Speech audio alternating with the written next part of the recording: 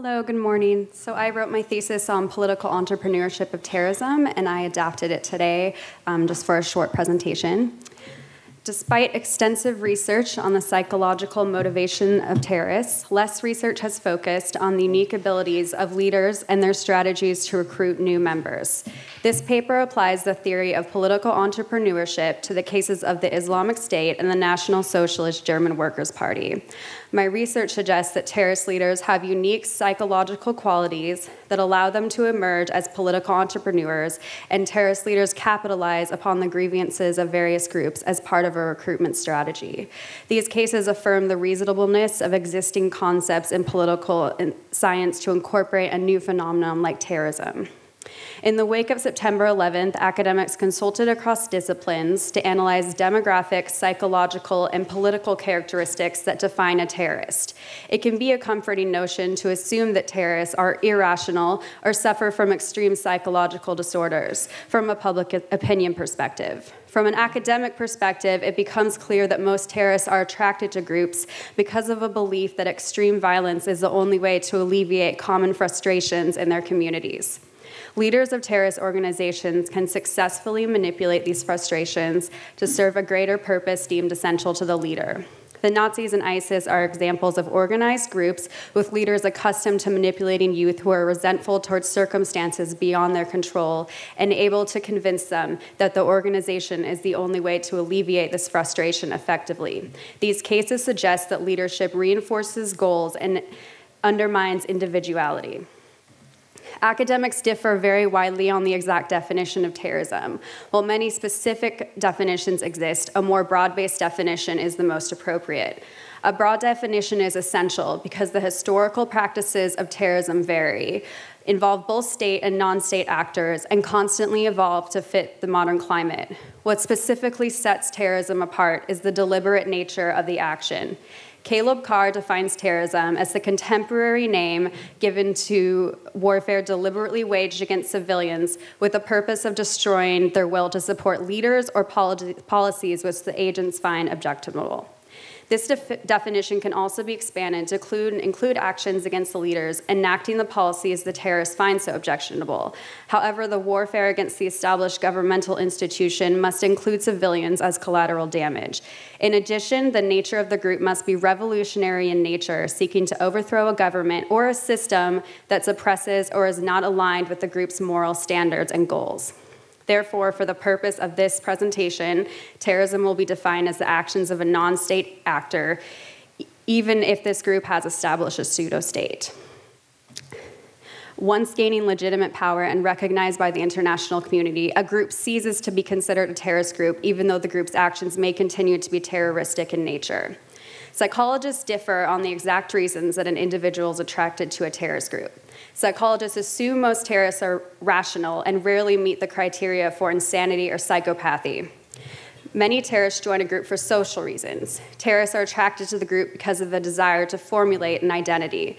A related theory is the identity theory, which contends that a terrorist may lack individual identity, which can be recognized and capitalized upon by a terrorist leader to ensure that the recruit will adopt a group identity and seize any individual autonomy.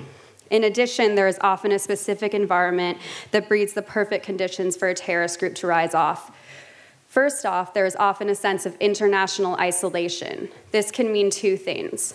One, that the region where the terrorism rises is ignored by the international community, leading to a lack of awareness and therefore international intervention, or that the international community has purposefully isolated the region. Secondly, there is often political disenfranchisement of a group or region that is being dominated or oppressed. This oppression can come from an opposing religion, political power and party, or even political party and power, or even the international community. From the political science discipline, rational choice theory addresses political concerns a terrorist may have. According to this theory, terrorists join a group because the group is perceived to have the potential to solve a political grievance. Often, terrorist leaders can convince terrorists that the group is the most practical way to achieve political change. Another theory related to political grievances is oppression theory. This theory states that when a government humiliates and robs an individual of dignity, the individual is more likely to join a terrorist group as a chance to feel accepted and appreciated. The relative deprivation theory addresses the poverty thesis specifically. Many terrorists join a group because of a lack of economic opportunity. Leaders can thus convince the recruits that a group is a way out of poverty. While many terrorists are rational, some psychologists contend that the leaders often suffer from narcissism, which allows a leader to assimilate a group with the cult-like tendencies that are often associated with terrorist groups. In the context of studying United States politics and the behavior of political representatives in response to electoral cycles, political scientists introduce political entrepreneurship as a concept to explore the elements of a leader and the leader's ability to control groups. William Rieker, the leading academic on political entrepreneurship, suggests that political entrepreneurs are those who have an ability to change the political climate and produce policy changes in unexpected ways. Political entrepreneurs can add new dimensions to political debates. These leaders often have significant talents that could be directed elsewhere. However, they choose to direct energy towards political causes because of the perceived benefits to themselves. Similarly, terrorist leaders act as political entrepreneurs, framing an issue in particular ways and creating a story that attracts a group of people and creates a group ideology. The terrorist is expected to assimilate into the group and assume this created group identity. Terrorist leaders are often extremely charismatic and use this charisma to attract members of society who are particularly vulnerable. They often convince these members to give up individual autonomy for a collective good, while they remain tied to very strategic individual goals for themselves. Leaders convince potential recruits to believe that every member of the group will reap the benefits of the group's actions. Political entrepreneurship is considered a rather new concept in the political science discipline. However, it is easy to look to history to see numerous examples of the political entrepreneurship of terrorist groups. The Nazi movement is a perfect example of the dangers a political entrepreneur can pose, as Adolf Hitler is one of the most talented and successful political entrepreneurs in history. The most successful and dangerous political entrepreneurs in the context of terrorism are able to graduate a group from the status as a rogue terrorist group to that of a legitimate recognized power. Once maneuvering the Nazi Party way to power through the established political system, Hitler was able to gain control over the official state bureaucracy, military, and other traditional state mechanisms. Therefore, the consequences of a terrorist group becoming an officially recognized state power can best be exemplified by the Nazi rise to power, which resulted in the conquest of Europe, killing and displacing millions. The Hitler case can serve as a warning to take seriously the consequences of a terrorist group possessing a leader who has the skills to successfully maneuver a group's entry into the mainstream system. The best political entrepreneurs know their audience. A political entrepreneur understands the grievances and challenges facing their particular focus group. The main grievances facing the German public during the 1920s were crippling poverty and unemployment due to massive inflation and the United States stock market crash. This poverty could be attributed to the worldwide crash, but also was specific to the German economy because Germany was forced to pay gross war reparation payments to the Allied powers as a result of the Versailles Treaty. Hitler himself fought in World War I and was humiliated and angered by the war guilt clause and the dishonorable surrender of Germany. Hitler, although Austrian rather than German, understood the nation's trauma and perfectly manipulated the public mood to support a return to the German nation's rightful glory. Hitler understood instinctively that individuals wish to belong to something greater than themselves and seek a great ideal that goes beyond the mundane reality of day-to-day life. The German people were in a perfect position to be introduced to a new and all-encompassing ideal. Fanatical movements breed well in conditions of poverty, humiliation, and political disenfranchisement. The Weimar Republic was simply too moderate and concerned with maintaining the status quo to inspire millions of Germans wishing to escape the bleak reality of post-war life. Communism was another attractive outlet during the 1920s, but did not succeed in gaining power in Germany because it did not have the personality of a Hitler to successfully manipulate it. The ideal that Hitler created was to put Germany back into the international community as a respected world power. Hitler believed that the German people were the greatest race on earth and deserved to have ultimate glory. This new ideal state of Germans would be classless, similar to communism, except that its legitimacy and claim to greatness would be based on the strength of the so-called people's community. With the Volk united, nothing could stop Germany from regaining military and social superiority over Europe. Hitler maintained that Germany deserved living space beyond the small confines of Germany's border. With unemployment in Germany at the time of Hitler's rise over 50%, this great ideal that would put Germans as the master race, combined with a figure who could fulfill all of their wildest dreams and ambitions, was enough to convince an increasing number of Germans that Hitler was Germany's answer. Along with creating an ideal, a successful political entrepreneur can often create a myth or story that gives credence to what otherwise would be considered abhorrent violence. Hitler created an all-encompassing myth with several layers. The main basis behind this myth was the notion of an Aryan superior race that must weed itself of any non-desirable element. While the Nazis deplored anyone who did not fit this Aryan stereotype, the Jews were especially despised. Hitler believed that world Jewry was responsible for all the ills in the world and that the Jewish people had gained far too much power in all sectors. As a further way to validate this hatred, Hitler cultivated the stab in a back myth, a myth that had already existed for some time but was fully embraced by Hitler, which asserted that Germany had been stabbed in the back by military leaders, and particularly the Jewish people, who did not fight in World War I and apparently orchestrated Germany's humiliation for personal profit, according to Hitler. At first, the Nazis were predominantly interested in overthrowing the government by violent means, like a traditional terrorist group. The Nazis won power on the streets of major cities like Berlin and Munich through the Nazis' military wing, the SA, terrorizing opponents and the general population. The SA was Hitler's established pseudo-army that was to suppress the opposition, specifically communist opposition, and maintain control over select portions of the population. The SA sought to establish headquarters and recruit young men that were disillusioned with the Weimar Republic and desired glory. The SA's leader, Ernst Röhm, firmly believed that a military coup could successfully overthrow the government and convinced Hitler that the SA had what it takes. Röhm believed his pseudo-army was a genuine military, despite the fact that it was not state-sanctioned and consisted mostly of disillusioned young men who had never experienced actual warfare. Hitler initially thought of this group as the best method for achieving power. The next phase of the Hitler rise is the most dangerous.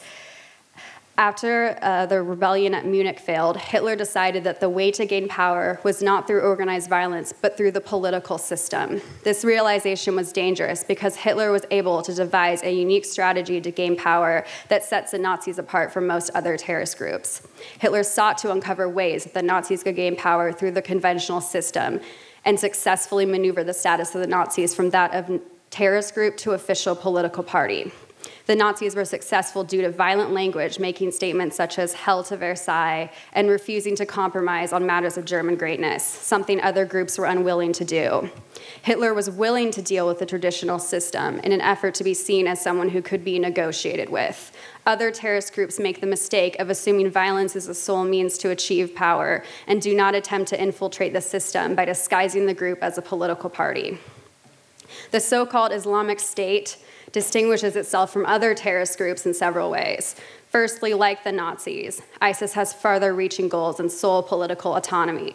ISIS wishes to establish an ideal Muslim state that will incorporate all true believers. Therefore, ISIS does not recognize established international boundaries.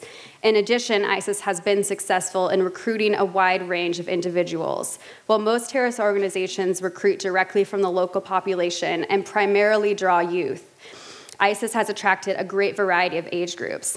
ISIS is also unique in its ability to recruit international membership, rather than targeting a specific nationality. Secondly, ISIS tactics are so abhorrent and barbaric that even ISIS one's counterpart, Al-Qaeda, has criticized the group's effort. Incidents like beheading and the mass rape of the female population subjugated under ISIS control has left the international community bewildered as to why ISIS has had such success in recruiting new membership. The reasons behind joining the terrorist group are not widely understood, considering the treatment followers often receive. ISIS cannot just be viewed as a local terrorist group simply terrorizing the local population, but now must be seen as a threat to world stability. Many academics have argued that ISIS does not qualify as a terrorist group. The main reason given for this is that ISIS functions as a state with a pseudo-army and pseudo-bureaucracy. The key word in this description is pseudo. ISIS armed forces and administration are not sanctioned or internationally recognized. Like the Nazis, when the group was attempting to rise to power, ISIS successfully dominates area of territory and undergoes actions against the established government. However, ISIS' use of an armed force and control of territory does not make ISIS a state, nor does ISIS' involvement in the Syrian civil war give immunity from being defined as a terrorist group. The main goal of ISIS is to reestablish the caliphate, a greater Muslim state that was once led by the successors of Muhammad, known as caliphs. The ideal state seeks to unite all Muslim peoples in unity against the negative influences of the West. In addition, the group considers itself as a key agent in the coming apocalypse, guaranteeing salvation to all members who join ISIS. While other Islamic terrorist organizations like Hamas and Al-Qaeda desired a Muslim state, both groups have been much more patient in dealing with local political frustrations first. ISIS is much more uncompromising in the view that this ideal state must be established as soon as possible. The main ISIS leadership mirrors the Nazi leadership, possessing a leader with great charisma and a cult-like following. Abu Bakr al-Baghdadi is a self-proclaimed caliph of ISIS. Hang on, just 3 more minutes, Mark, sorry. Al-Baghdadi was imprisoned, allowing for the further radicalization and refinement of al-Baghdadi's worldview, most notably a hatred of the West, similar to Hitler. ISIS leaders have a very wide variety of income, which allows them to have a lot of control over the population due to the fact that terrorist organizations are most successful when they have political and economic success. ISIS leaders are also uniquely able to recruit Muslim fundamentalists, as ISIS leaders state that religion gives us an inner peace and appeals to members of Western society that are confused between the often harsh differences between Western society and Islamic society as a whole. This is why they have been particularly successful in recruiting women. The fact that women across the world and even Western countries are willing to give up everything to live under the tyranny of ISIS is due primarily to ISIS' successful recruitment practices. Capitalizing on the struggles Muslim females face living in the Western world, ISIS leaders have portrayed the Western emancipation of a woman as a ruse meant to sexualize women. The Western world is really degrading women further and making it easier for men to view women as solely sexual objects, according to ISIS. Considering Western countries such as France have banned the burqa, it is understandable how Muslim women might be confused between the line of tradition and diversity. In comparing ISIS and the Nazis, the main lesson one can take away is to heed the warnings. When a terrorist group decides to play by international and domestic political rules, leaders can successfully maneuver the group from terrorist status to official recognized state. Hitler was no less a terrorist leader than the others, but Hitler was crafty enough to recognize that the group must feign to play by established rules in order to gain legitimate power. Therefore, it is wise to recognize the dangers of a terrorist group attempting to operate in normal, established channels, and prudent to exercise with caution any attempts to negotiate with or appease terrorist leaders. The potential for terrorist leaders to take on the role of political entrepreneurs and manipulate a population provides many causes for concern. If the leader is physically or metaphorically cut off from the community, chances are higher that terrorism will subside because of the lack of an organizer and common identity.